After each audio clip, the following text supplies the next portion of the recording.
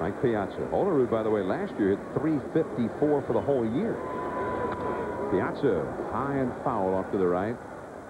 Way up into the upper deck. Piazza led off that 4-run second inning with a double over the head of Bernie Williams in center. Piazza, there was an article in the New York Post on Thursday where Piazza revealed that he had actually had a dream about these games at Yankee Stadium.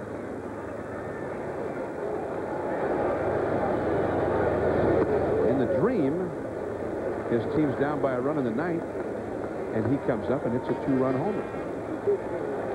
But then he awakens from the dream before he finds out how the game itself actually turned out in the bottom of the ninth. But in reality, yesterday he struck out in that situation. Mighty Piazza struck out. No joy at Shea.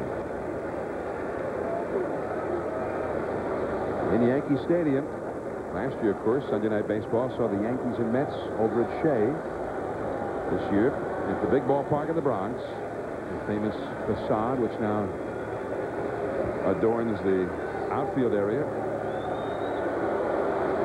Famous characteristic of this ballpark, which opened for business back in 1924. And Piazza hits one deep into Death Valley, way back there.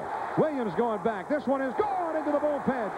And Mike Piazza has hit that Yankee Stadium homer. 6-0 Mets.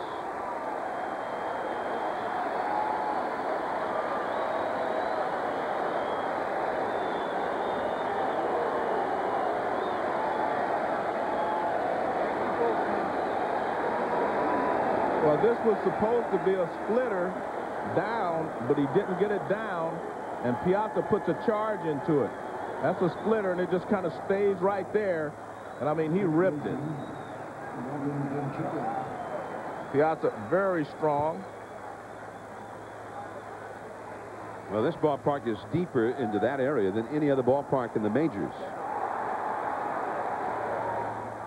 So if you hit one out into Death Valley at Yankee Stadium, you earned it.